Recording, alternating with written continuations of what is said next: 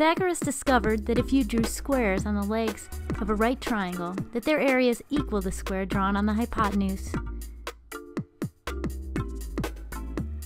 This theory is demonstrated by cutting pieces out of the larger of the two leg squares, fitting them into the hypotenuse square, and adding in the smaller square.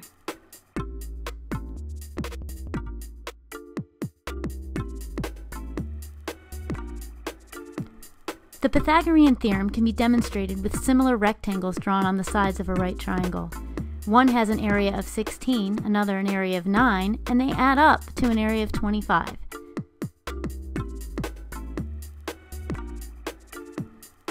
The problem with using rectangles is that without knowing one side, you have no way of knowing the other.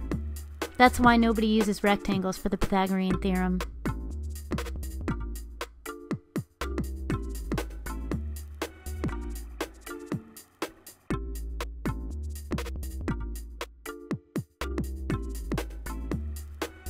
The Pythagorean theorem can also be done using quarter circles on the sides of the right triangle.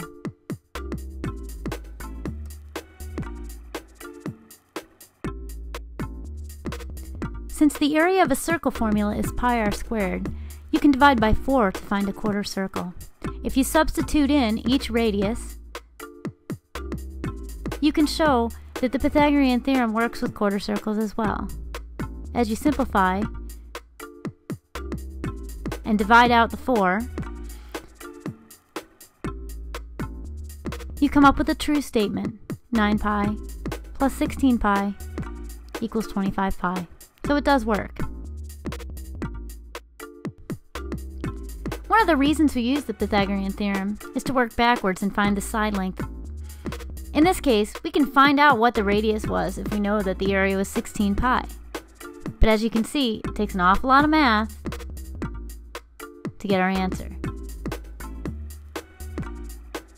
In fact, this is pretty slow.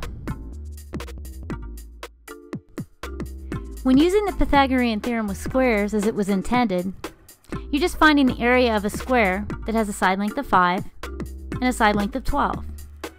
You take those two areas and you add them together, and that gives you the area of the hypotenuse square.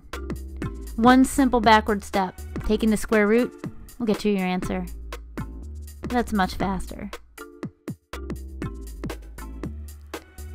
We use algebra to describe the Pythagorean theorem. A squared plus b squared equals c squared.